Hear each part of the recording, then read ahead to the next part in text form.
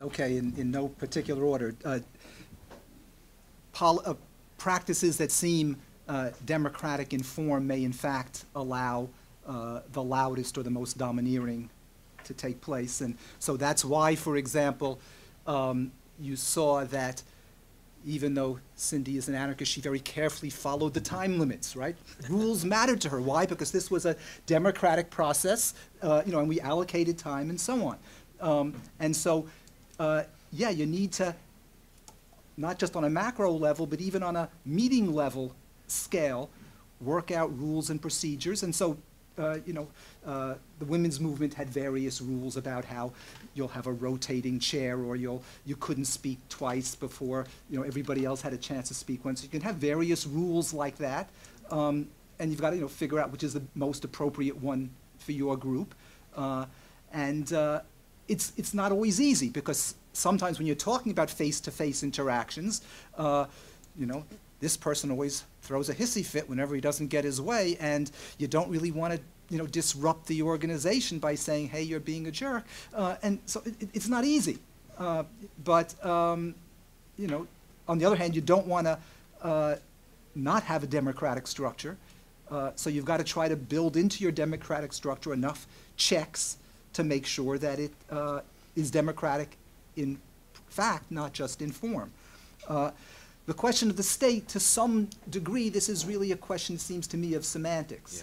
Yeah. So that is, do I believe in the state? Well, I believe in a decision-making structure and an adjudicating structure and various kinds of what I would say are political institutions.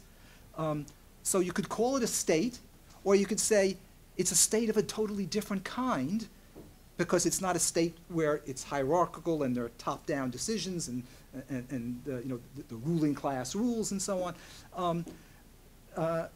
So the anarchist tradition tends not to like to use the word state, so a non-statist constitution. Okay, libertarian socialists are more likely to be willing to use the term state. But what both of them would insist on that is that the crucial issue is that it's not a state like we've known in the past, where it is a mechanism for control of the many by the few. So I've sort of stopped arguing about that question of whether you should use the term or not. The question is the essence of the practice. Your question about large-scale decisions and it was more direct, okay, then I'll leave that for her. Your question about does instability, will there be instability when you are shifting around delegates and recalling them, et cetera? I would think that you would want to, even apart from recalling delegates, you'd also want to rotate them frequently. I don't know if you'd want to have term limits so that you must rotate them, but you certainly wouldn't want to get this to be someone's occupation. Yes, she has that. Okay. But would that rotation be enforced? Would everybody want to become a delegate, or? I don't know. I mean, so you might say, it's worth it. Everybody ought to have that experience because it helps to, empower them. And you might say, well, not everybody likes to do everything, and if half the people want to do it and the other half don't, I'm just kind of thinking that kind of like rolled into like the managers,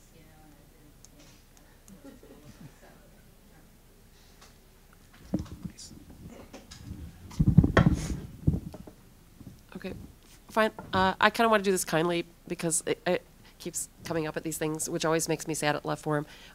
When people go, well, Cindy, even in anarchism, I feel like anarchism is about a different form of organization, and I actually feel like anarchists, by and large, are actually, I chose to be on this panel voluntarily. I understood the structure, and so for me, that's exactly why we participate in things, because we've voluntarily agreed that this is so it isn't even an anarchist, it's actually exactly the principles that I understand, is self-governance is us about deciding situations we want to be in, and therefore we'll decide to go along with them because we've been part of the process of understanding that we're going to do that, and I voluntarily, I wasn't compelled to be here, right? Okay, so I always find it, I don't know, I'm sorry, I just feel like the sort of how anarchists get portrayed here is often really disturbing to me.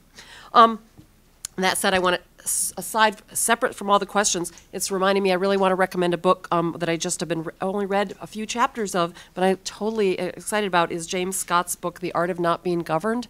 And I don't know whether he identifies as an anarchist. I don't care. The subtitle has anarchism in it.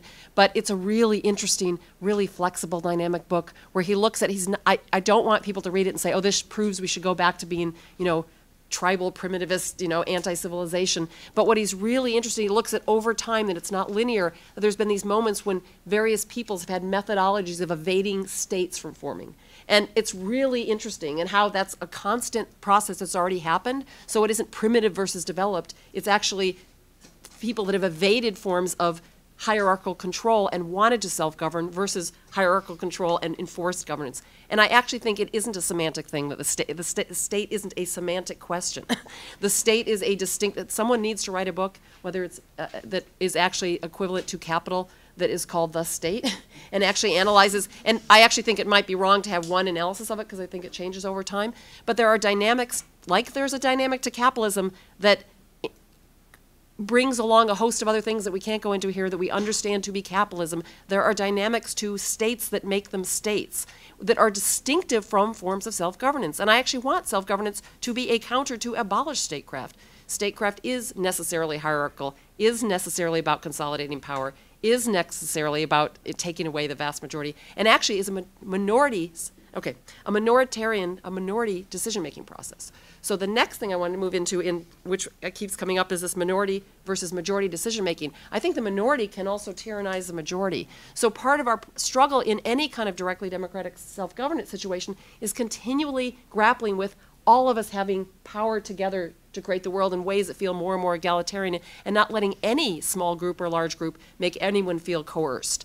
It doesn't mean sometimes I'll do things I don't want to do. Like, today I might be, I don't really like being taped so much. But okay, it's okay. I'll do it because, it's fine. Other people will enjoy maybe what they've heard here so far, some of the comments, and that's for the greater good than Cindy's phobia about being filmed. But it isn't being imposed upon me. A silly little example, but again, I want to say we're coming to these things voluntarily.